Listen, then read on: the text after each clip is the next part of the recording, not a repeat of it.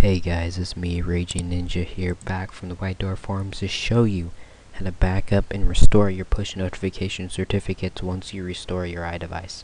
Now, if you're not aware, your push notifications are something that your push-enabled apps send you. For example, if you get a Facebook notification and your Facebook has enabled push notifications, it'll pop up a little notification that'll tell you what notification it was. For example, if someone wanted to add you as a friend on Facebook, just an example. If you don't know, White Door Firmware by default has broken push notifications. Now, each and every iDevice out there that has working push notifications has their own unique set of push certificates. What a push certificate looks like is this. It's just a certificate here that's all encrypted and coded that gets sent to the Apple servers that let it know that your iPhone is a valid iDevice. No biggie deal, right?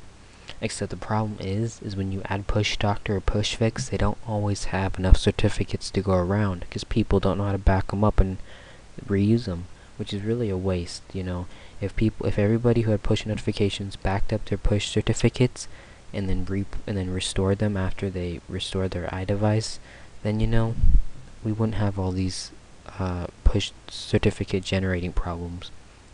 First, what you're going to want to do, if you do not have push certificates already of your own, is add the NERV repository, links in the description, and install push doctor. This will add your push certificates and fix your YouTube and your push notification problems if you have them. But if you're on White Door, you don't need the YouTube certificates, but it doesn't hurt to add them. Right now, as of July 30th, 2011, the NERV Repo has approximately 8,000 certificates available, so get them while you can. So after you install Push Doctor, if you don't have working push notifications, you're going to need to install Nimble, also from the NERV repository, and then go up and install Inject, also from the NERV repository. So let me exit out of Cydia here. What Nimble does is it extracts your push certificates into a directory in your file system so you can back them up. So it's going to be located in private var keychains. Private var keychains is what it is. So you can see here there are 4 certificates here. And if I go back to mobile terminal, we're going to log in as root su Alpine as the default password. Then you want to navigate to the private var keychains directory.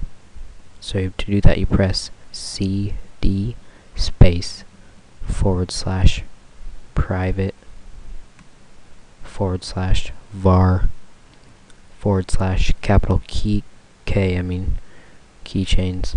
So capital K, lowercase e, y, c-h-a-n-s. Excuse me, don't misspell it like I did. Hit enter, or return in this case. Then you're currently in the private var keychains directory.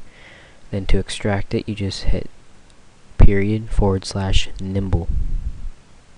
It'll run a script to extract your push notification certificates. Then you now get to private var keychains in SSH, whatever client you want to use, and extract these 4 certificates here, back them up. I would suggest backing them up online and on a physical flash thumb drive or something. You need to back it up in several locations, and remember never to give your own unique push certificates to anybody else, or else your friend that wants to add you on Facebook, that push notification will be sent to the wrong person.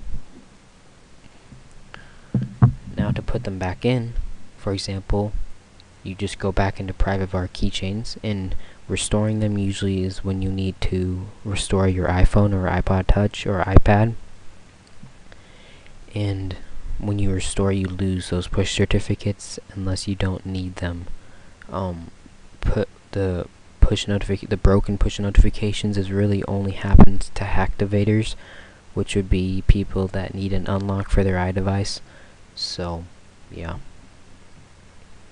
here you just put the 4 certificates here back in the private var keychains directory. And then you go back into mobile terminal after you install mobile terminal and install inject from the NERV repository, and then you navigate again to the private var keychains directory and then go /inject, and this will inject the certificates into your file system, giving you working push notifications. That's all there is to it. If you have any questions, please watch the video again. And just to confirm that you have working push notifications, go ahead and add the app called iPusher from the App Store. It's free.